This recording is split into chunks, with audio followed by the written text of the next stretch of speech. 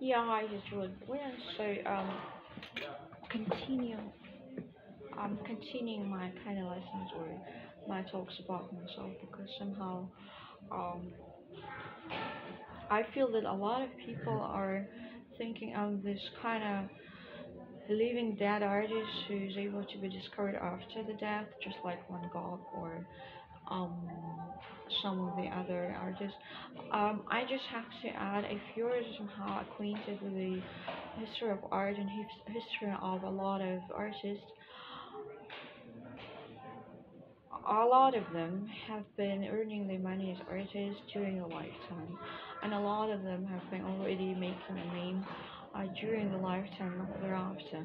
But there is this one phenomenon called Vincent van Gogh, who is uh, a Dutch painter and who is one of the examples of a very unhappy artist, or maybe not unhappy, but somehow, um, you know, not successful enough during his lifetime, but then incredibly successful after his death. And this is something really very annoying to me in this point, because as a matter of time, if you're an artist, everyone knows that you're an artist. It is impossible to be a painter and uh, and somehow hide yourself from the world.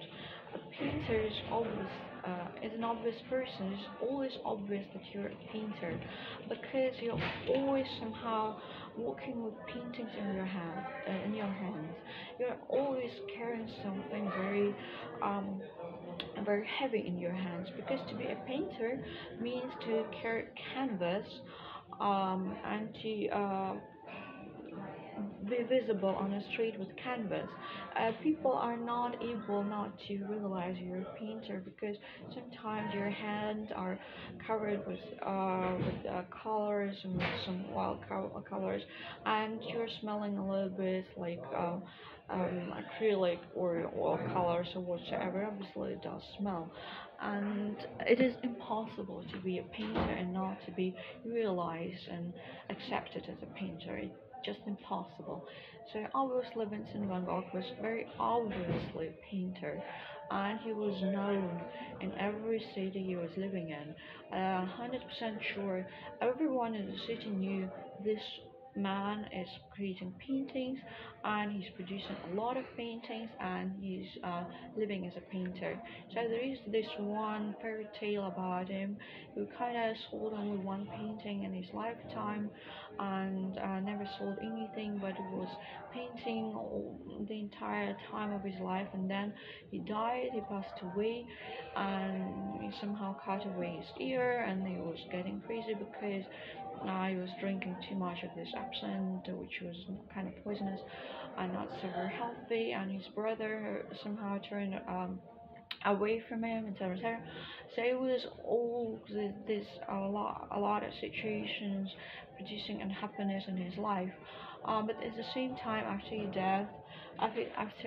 his death, he became enormously popular, and his paintings have been sold to the prices of millions and billions of dollars because all of a sudden he got this huge name and his huge popularity, and his style was the best, and his art to paint was all of a sudden the most admirable worldwide, and all the artists and all the mecenes and all the supporters of art have been here to accept him as a genius, as the most genius artist, but unfortunately passed away. So behind it, there are probably a lot of people who are um, who've been working tirelessly on this mythology and this legend of Vincent van Gogh, who just kind of needed to pass away, and they've been all waiting for him to be a dead body because it was nice to have his paintings in the possessions, and maybe the family of Vincent van Gogh was possessing the entire oeuvre of his, and they've been the ones who are creating this money. after his death, accumulating all of this richness because they've been the first family and his brother and his family of his brother, etc. So somehow the society of Germany is really keen and eager to put me um, into this shelf of being the new Van Gogh. Like I didn't sell one painting, and I'm gonna be drinking absinthe and cutting my ear off and some stupidities. Well, I can say something about it. So number one, I'm a woman.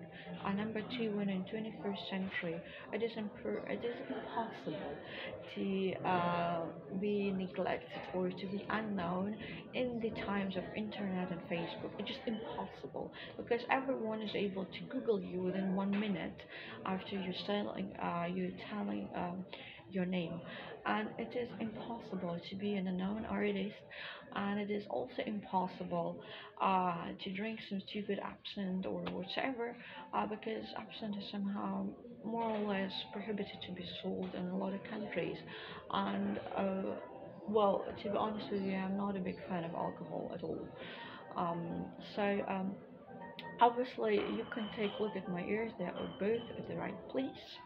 I'm never cutting myself. I am not suicidal, and I'm not some kind of masochist. I'm never cutting my body. I think my body is splendid. I love my body, and obviously, I'm not walking around with some knife, making some paintings on my skin or on my body parts. So I am not Vincent van Gogh.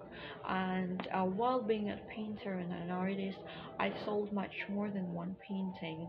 I sold paintings of an amount of at least 2,000 euros. So I sold a lot of paintings, and maybe I'm not Gerd Richter, but I was never even trying to be this professional and really walk this path to the end of my life because I'm a studied musician and not a painter.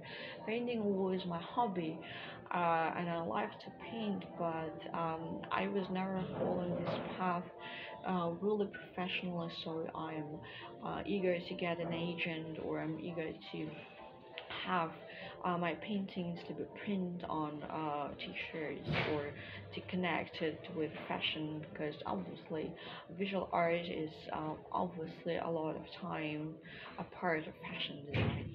So this is not a part of my life like it was a part of life of Vincent van Gogh. So my big uh, kind of a big question or big favor to all the world. Please do not wait for my death. I am not Vincent van Gogh. I'm a woman and I'm not Frida Kahlo, because Frida Kahlo was a sold out artist during her lifetime. She was a full time painter and artist during her lifetime. She was not discovered after her death. And please do not destroy my spinal cord because you were so eager to put me into the shelf of Frida Kahlo or to put me into the train of her. Even if my birthday is one day after hers, or after hers, because she's born on July the 6th and I'm on July the 7th, it doesn't make me a relative of Frida Kahlo. It also doesn't make me a relative of Frida Kahlo because I am not in Mexico. I am not married to a painter. For example, Gerd Richter is not my husband. I am not producing a lot of paintings. I am not creating any exhibitions. I am not interested in any meeting with any politician. I am not connected to the family of Trotsky. I am not a communist. I hate communism. I am really not spending the entire life in a hospital. I am not using some walking vehicles because I'm not walking on my own, etc., etc., etc. There are a lot of differences between me and Frida Kahlo. So I really would like to ask every German, do not put me into the shelf. I am not this one of artists who is to be discovered after his death, because we are living in the 21st century, and to discover my name, it takes 1 minute to Google me, to find me everywhere on YouTube, Facebook, or wherever whatsoever, and to look at the things I'm creating.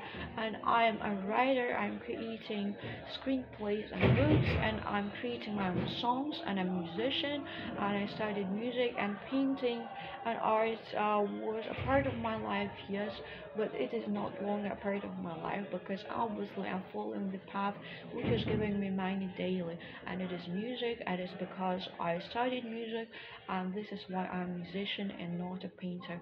So please just respect this reality. I'm a musician, I'm in my profession, I'm a studied musician with a lot of degrees and a lot of diploma, and I got through every exam successfully. I'm not a loser in my profession. I'm a very big winner, and I'm a very successful person in what I'm doing because um, creating a song at the same day and performing the same day, it got to be a very big talent, and you have to have guts, and you have to have voice, and you have to have this experience of being on stage in front of an audience, and you have to have a certain amount of database of music in your head and your hands to be able to write a melody without a minute. So I'm a genius musician and genius artist, and I'm not a painter. Consider that.